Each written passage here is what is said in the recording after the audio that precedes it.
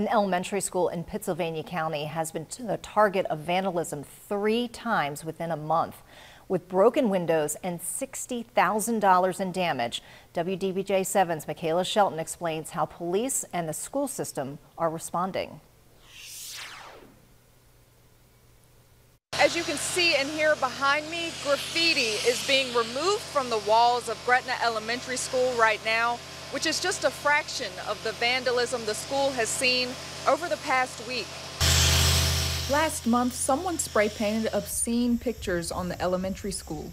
And last week, the school was targeted again, but this time a classroom was broken into, windows were shot with a BB gun, and more paint was added on 2 separate nights.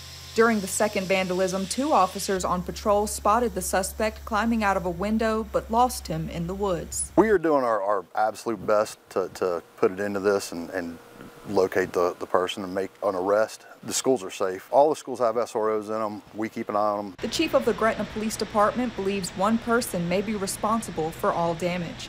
He says they have increased police presence there at night and during the school day. We've increased our patrols, been more visible at nighttime, been out there at night also, walking the perimeter of the school to make sure that nothing else has happened. Chief Hewitt says the suspect also managed to avoid every security camera.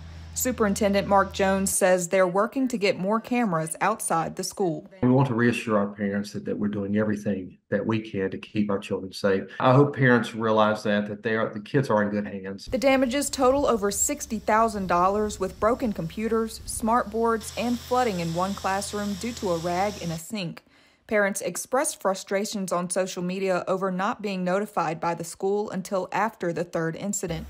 The superintendent says notifying parents is not a typical protocol after a vandalism. In this case, we decided that we would after the 3rd incident because there was some concern in the community. Sometimes if you do that, it may raise too much concern, and we just need for the next day of class to go on for students and need for our students to feel safe and secure. The chief says the investigation is ongoing in partnership with the sheriff's office, and the only description they have of the suspect is that the person was wearing dark clothing. In Gretna, Michaela Shelton, WDBJ7.